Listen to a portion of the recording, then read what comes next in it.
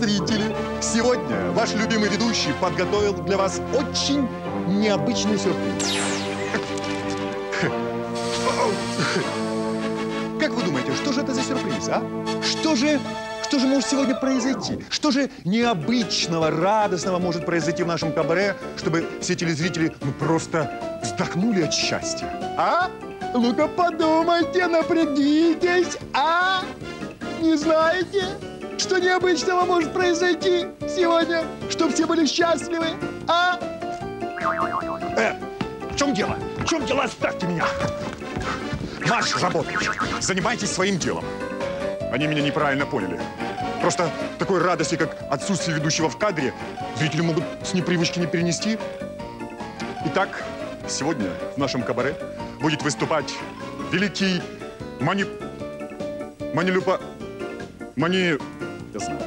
манипулятор. Ясно. Для необразованных поясняю, будет выступать фокусник.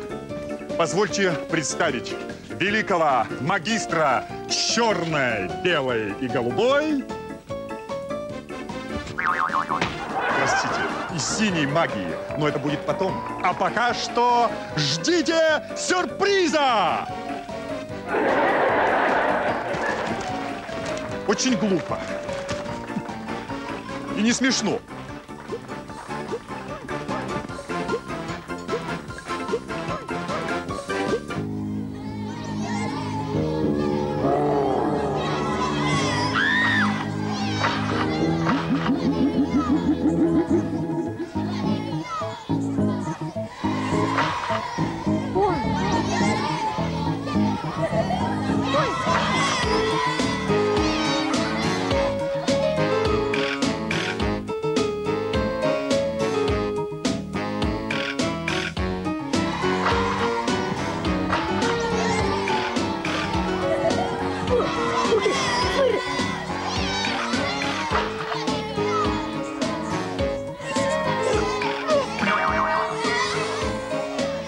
Раз,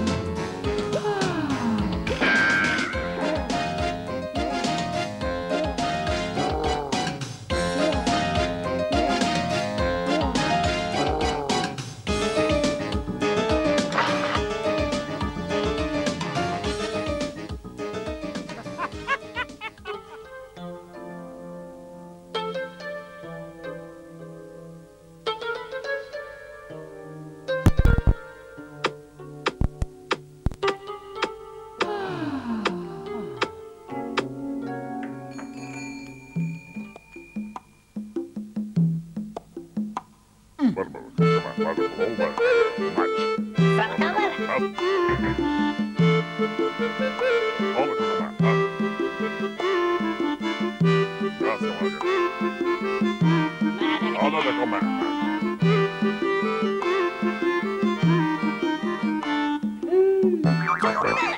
О, полюбуйтесь на этих красавцев. Пришли, понимаешь ли, в вечернее заведение в спортивных костюмах, в кедах. Тьфу ты! Они бы еще в трусах пришли.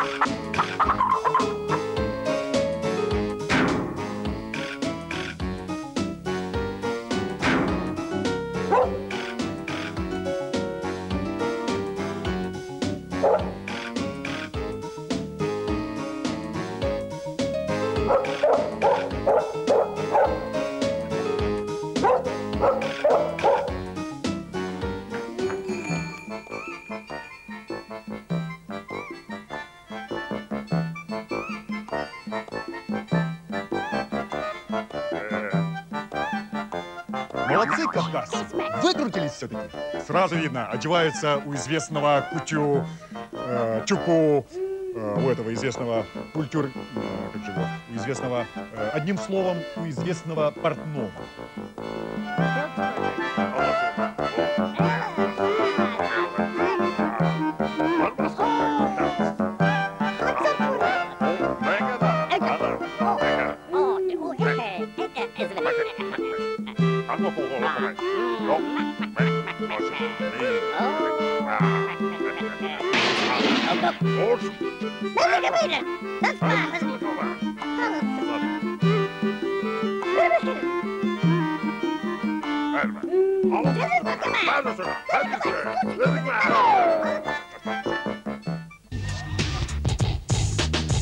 Генеральный спонсор сериала «Кремлевская Делюкс».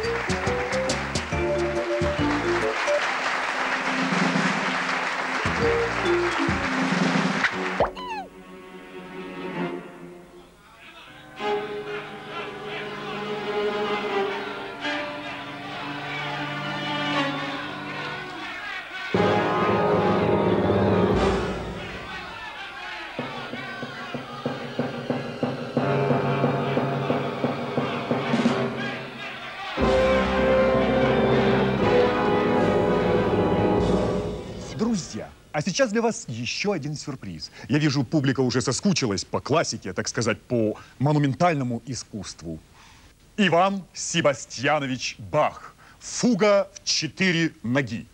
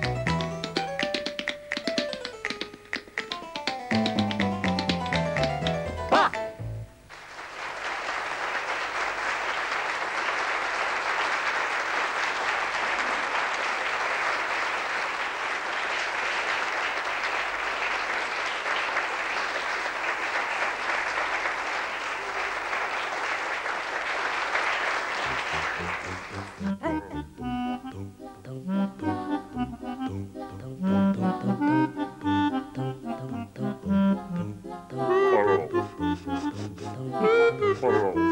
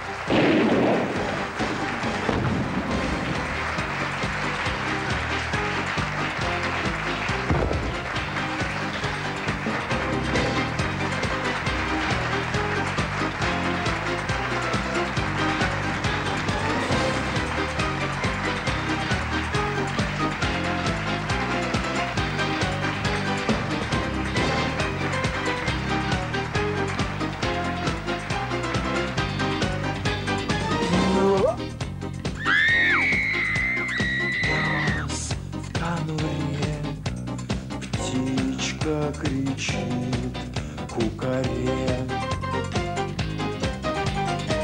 Я у двери молю, отвори. Ночь на дворе, не ори. Татуировку сделаю небесной красоты. На ней большими буквами я напишу, что ты отказала мне 2 раза, не хочу, сказала ты. Вот такая вот зараза, девушка моей мечты. Отказала мне 2 раза, не хочу, сказала ты.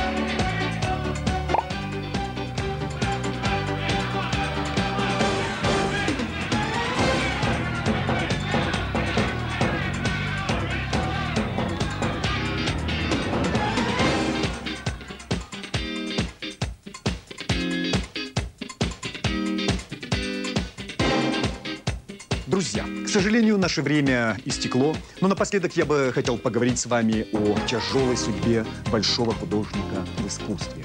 Возьмем мы, к примеру, меня. В чем дело? В чем дело? Оставьте меня, не понимаете меня так буквально. Отпустите меня еще.